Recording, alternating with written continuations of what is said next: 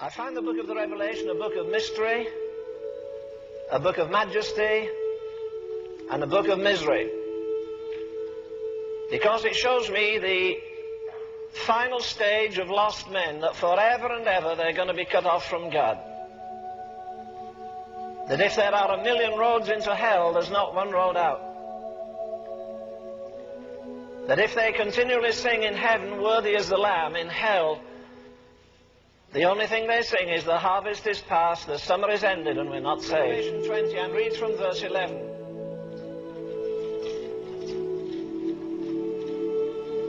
And I saw a great white throne, and him that sat upon it, from whose face the heavens and the earth fled away, and there was found no place for them. And I saw the dead, small and great, stand before God, and the books were opened. And another book was opened, which is the book of life. And the dead were judged out of those things which were written in the books according to their works. And the sea gave up the dead which were in it, and death and hell were delivered up the dead which were in them. And they were judged every man according to their works. And death and hell were cast into the lake of fire. This is the second death. And whosoever was not found written in the book of life was cast into the lake of fire. The judgment of the sinners. I saw a great white throne, typical obviously of purity, and him that sat upon it. Now we read these things and they kind of slide over our minds, but listen to the awesomeness of this. From whose face the heavens and the earth fled away, and there was found no place for them. And I saw the dead, small and great, stand before God, and the books were opened. And you can tell God you're not concerned about what this preacher says, but say, Lord, give me some new illumination on this awesome fact of judgment. We live too much in time. We're too earthbound. We see as other men see. We think as other men think. We invest our time as the world invests it. We invest our money. We're supposed to be a different breed of people. She's gagged and bound. She needs release in this awful hour in which we're living. And the only one that can bring that release is Jesus Christ himself. Why, even the disciples, well, what do you think about Master now? He's even raising the dead. And Jesus says in John 5:28, listen, don't marvel at this. Oh, if this stirs you away, I've got a word for you. He says, the day is coming in the which all who are in the grave shall hear the voice of the Son of God, and they shall rise. Did you get that?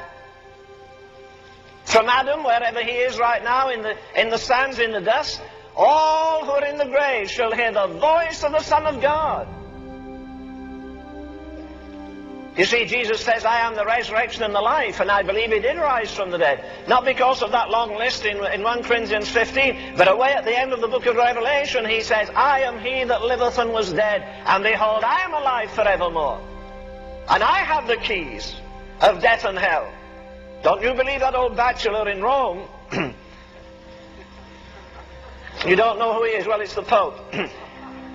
He says he has the keys, not on your life. Jesus has the keys of death and of hell. And at the voice of the Son of God, won't that be amazing when he says, rise? All that are in the sea and all that are in the grave. I crossed the Atlantic, I guess, about 18 times on the Queen Mary, Queen Elizabeth, United States. And after dinner at night, when people went to smoke and drink and dance and everything else, I walked up and down the deck, and almost every time I crossed it, I looked overboard and I said, hey, you down there, you're going to get up one day. You buccaneers who died in the Spanish Main, stealing treasures, and the folk that sank in the Lusitania, and the people that sank in the Titanic, and the people that sank in all the great ships during the war, at the voice of the Son of God, they're going to rise. Millions of them, billions of them, trillions of them. And they're all going to stand at the judgment seat of Christ. That's going to be a spectacle. Oh, where is it going to take place? I don't know.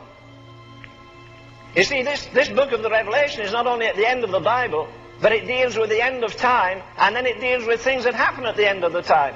And it's the only book in the world which is authentic. And everyone that is dead is going to hear the voice of the Son of God. Look for a minute at that 6th chapter in the Revelation. Look at verse 12. And I beheld when he had opened the 6th seal, lo, there was a great earthquake. The sun became black as sackcloth of hair, and the moon became as blood, and the stars of heaven fell to the earth, even as a tree casteth her untimely figs when she is shaken of a mighty wind. And the heaven departed, and as a scroll when it is rolled together. And every mountain and island were moved out of their places.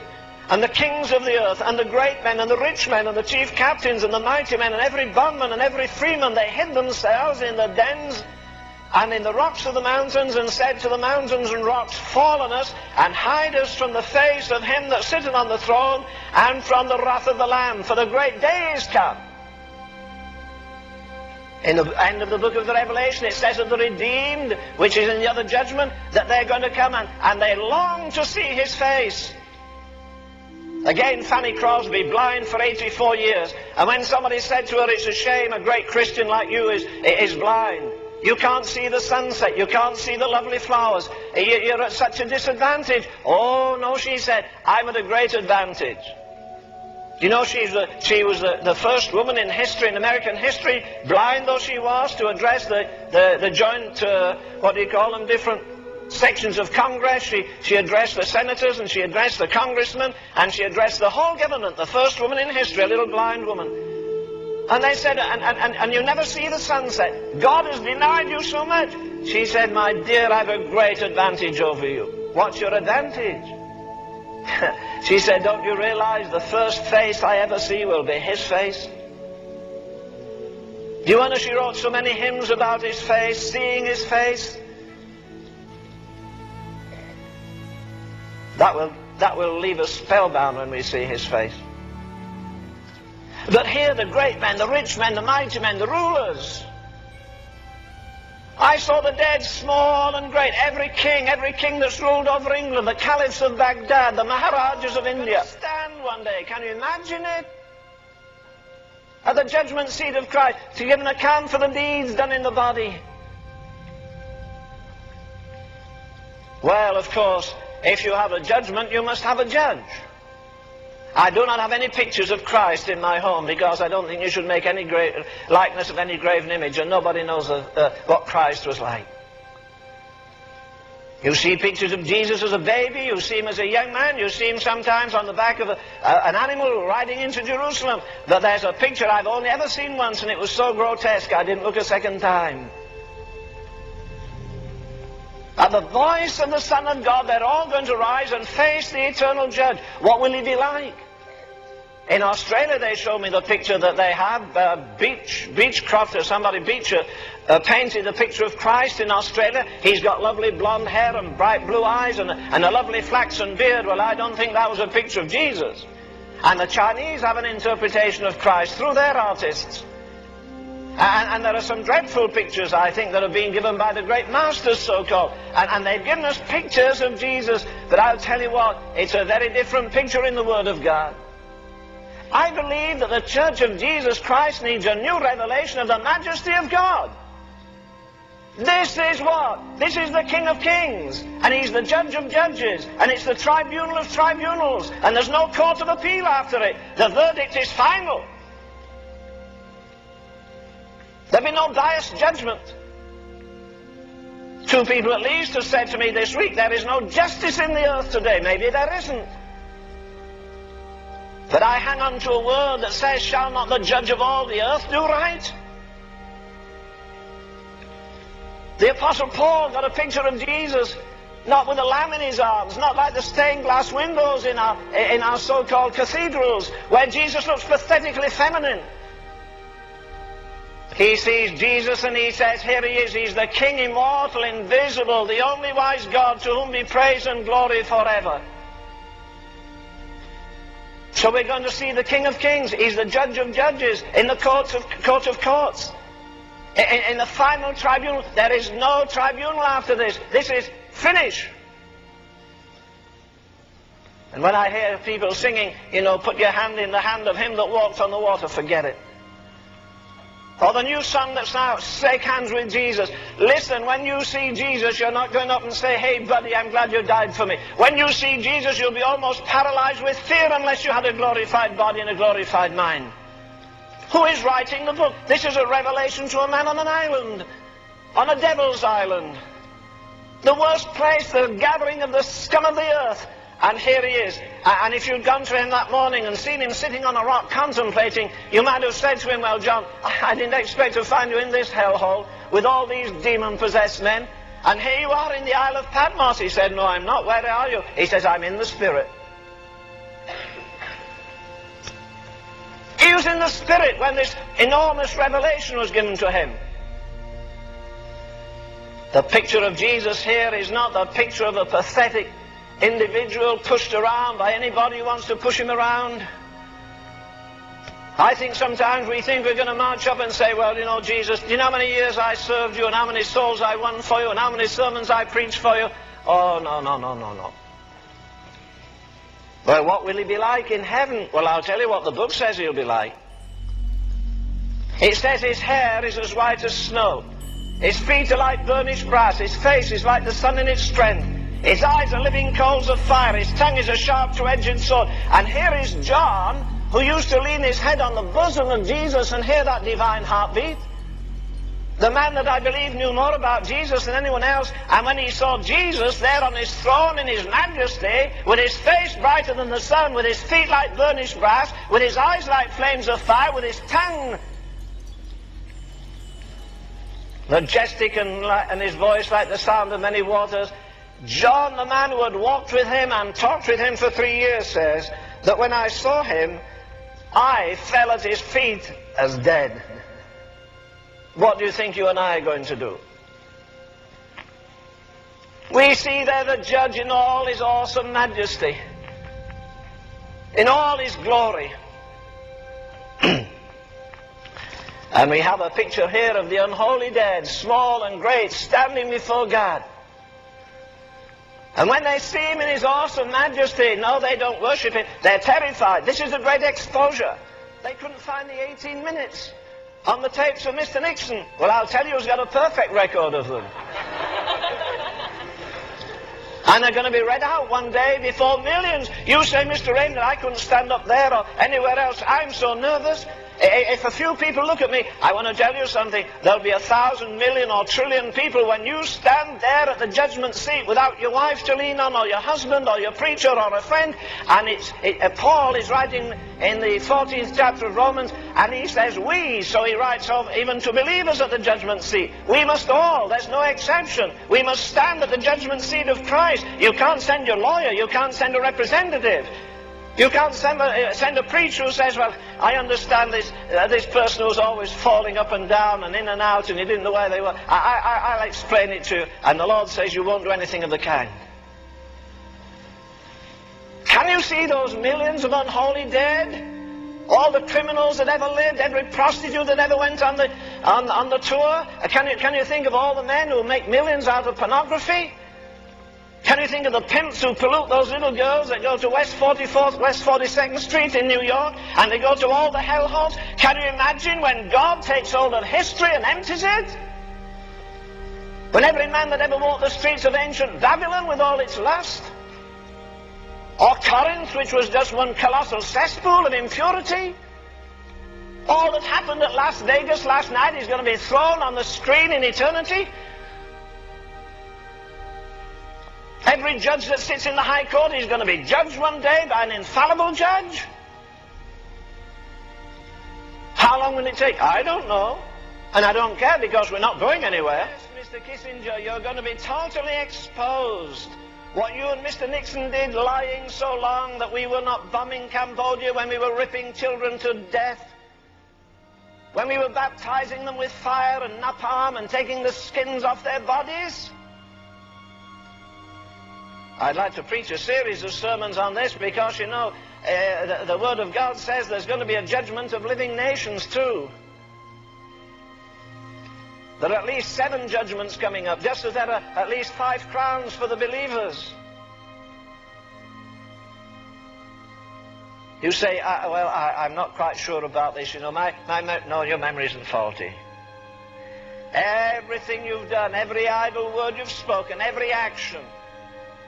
Let me say it here in case I forget later. I remember one day when I was talking with Dr. Tozer, as we used to talk together so often, he said to me one day, you know, Len, I'm not really too worried about what I've done.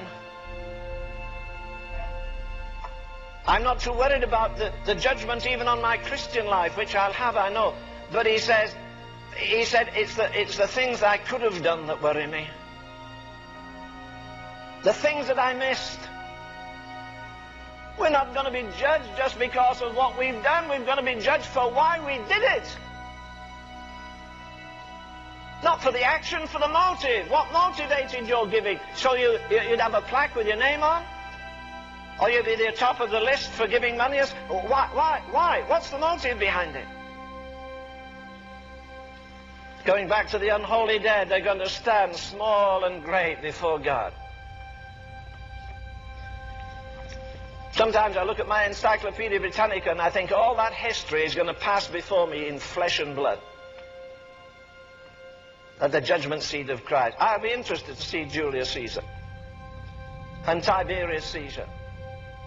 I'll be fascinated when Pontius Pilate stands before Jesus. I think he'll feel less comfortable than Jesus felt standing before Pontius Pilate. They're all going to stand there. The secret archives of our hearts and lives are going to pass before. Well, you say again, I still hang on to the fact my memory isn't good. You know, it says the books are open. I don't know what the books are. I think the books of the 10 Commandments for one thing. I think the book of memory for another thing. You see, this memory is an amazing thing. But you know, memory will last into eternity. Oh, I don't think the redeemed will remember their sorrows and heartaches, but I'll tell you what, the unholy dead will remember every time somebody put a tract in their hand. They'll feel it through eternity and wish to God it was there. They remember that they heard their mother's prayers. They remember every sermon. They're going to remember everything, because one day a man in hell prayed. It was the wrong place to pray. He prayed to the wrong person. He prayed to Abraham. He got the wrong answer. Son, remember in thy lifetime that you had good things, but I don't want my brothers to come here. But Jesus says, remember. Memory is eternal. It will never die. If you're an unsaved man 1,000 million years, you say, well, I came this morning, my wife wanted me to come, but I don't think I'll come again. I don't like this kind of stuff. Well, friend, let me tell you lovingly, go to hell and live with all the scum of the earth. You like to drink, go with the drinkers. You like to lust, go with the prostitutes. In hell, if you're given to lust after women, you'll have that lust, but there's nothing to satisfy your lust. If you drink, you'll thirst, but there's nothing to satisfy your thirst. You'll give a king's ransom for one drop of water. There isn't even a drop of water, never mind that precious wine you drink. When in God's name is the church going to open her heart again and open her mind again and see again that every man, I cannot whether he flies his own private Learjet, or how many millions he has, or rules over a city, the great of the earth and the scum of the earth, the unbelievers are going to spend their time in eternity. They're going to live there forever and ever. The good book says, where their worm dieth not. It will be awesome when we see the founders of these cults stand before God. The founder of Jehovah's Witnesses, as they call themselves, Russell, a man who wasn't very moral. And he's going to stand there and people up there will scream, put him into the lowest hell and turn the temperature up. But listen, don't you worry about it. The judge of all the earth will do right. Hell won't be the same for everybody. Some will be beaten with a few stripes, some with many stripes. But I'll tell you what, I'd rather be the least in the kingdom of God than be the greatest in the kingdom of the devil anyhow, both in time and in eternity. I saw the dead, small and great, stand before God, and the books were opened. We read in the 6th chapter there of the book of the Revelation. They said to the mountains and rocks, fall on us and hide us from the face of him that sitteth on the throne and from the wrath of the Lamb. For the great day of his wrath is come, and who is able to stand? It says in the 9th chapter, verse 6, in those days shall men seek death and shall not find it. They shall desire to die, and death shall flee from them. I believe there'll be a day when a man will put a gun to his head and blow his brains out, and to his amazement he'll still be living. He'll throw himself from the top of the Empire State Building or the top of a rock into the valley, he'll still be living. They shall seek death, but they shall not find it. There's an awesome aspect for you. Men seeking death and they shall not find it. Do you remember that 2nd Psalm where it says, concerning men that God, he that dwelleth in the heavens shall laugh, God shall have them in derision. Can you think a man plagued with every sin he's ever committed, sins of the flesh and sins of the spirit, sins against God, sins against men, and they pursue him like the hounds of hell that are baying after him, and he says, if only I could die and get out of this, and yet if he tries to die, he will not die. And the scripture says, he that dwelleth, the holy God, now he's ceased to be a God of mercy. In the 4th chapter of the Revelation, you have a Christ on the throne. You have a rainbow over the throne, which is a covenant sign of mercy. You have 24 elders, but there's nobody here sharing justice with Jesus. He sits supreme on the throne. There's no 24 elders. There's no sea of glass. There's no rainbow of mercy. Mercy is gone forever. I care not how twisted and corrupt your life is this morning. You could be the most sensuous man. A soldier said to me one day, do you really believe that can God forgive every sin I've ever committed? I said, he sure can. That is, if you repent of your sin and you plead for the blood of Christ and you ask for mercy. But he says, you know what I'm haunted with? I was in the army so many years in other countries, and he said, I'm horrified to tell you this, but he said, maybe I've got about 30 children around the world. I've had sex with so many women, he said, that maybe I'm the father of 30 children around the world. Can God forgive all the rottenness, the corruption of my life? He can. Why? Because this morning Jesus is on a throne of mercy. He shall find grace to help. But when we see him here, he's not on a throne of mercy, he's on a throne of justice. That tender Christ who went about doing good and he kissed little babies and blessed people. Now, there's nothing more beautiful than a little lamb. There's nothing more terrible than the wrath of the lamb. And one day God's mercy is going to be cut off. And then it will be the wrath of the lamb. Can you think of all the tribes and nations? Can you think of Pharaoh standing before Jesus Christ and having to account for the massacre? Can you think of Herod the Great having to account for the massacre? Can you think of Hitler having to account for the massacre, we're told, of 6 million Jews? Did you this morning, I know you had your tribulation, the bacon was burned and some other tragedy happened. But did you think this morning that somebody, for Christ's sake, is going to lose his head in Cambodia or Vietnam? Or Russia? Do you think that Stalin ever dreamed that all the bloody purges he made, he'd have to answer for every precious drop of blood he ever spilled? The psalmist David says, store my tears in thy bottle. I believe that nobody ever spilled a tear, whether it was spilled in compassion for souls or it was spilled because of a broken heart. It never fell to the ground. It was stored by God, and God's going to count them out one day. And people may cry, the Jews perhaps may cry of Hitler, God, scourge him, turn the furnace up in hell. But listen, God doesn't need any reminders. Shall not the judge of all the earth do right? If a man has to be cast away from God with his own sin and misery forever and ever, if his inner being, as it were, is torn with lust, if his mind is tortured by his wickedness, well, what do you think it would be like if you killed 6 million people like that? God shall bring every work into judgment with every secret thing. And I think we'd better watch this business of, God loves you, and all the bumper sticker sloppy evangelism. Will you remind people of the goodness and the severity of God? Will you remind them that there's a day when mercy is cut off forever? Will you remind them that people pray in hell but nobody ever answers? The dead, small and great, are going to stand before God in that awesome day. And the book of memory is going to be open, and the Ten Commandments and other books that God has are going to be open in that awesome day. And there's no mercy. Mercy has gone forever. People will be saying the harvest is past and the summer is ended and I'm not saved. That great scholar Daniel Webster was once asked, what is the greatest thought? You have a colossal mind. What is the greatest thought that has ever traveled down the corridors of your mind? He said, I've thought many great things, but the greatest thing that I've ever thought of, the most awesome, the most terrifying, the most shattering thought I've ever had is my personal accountability to God one day. We all, without exception,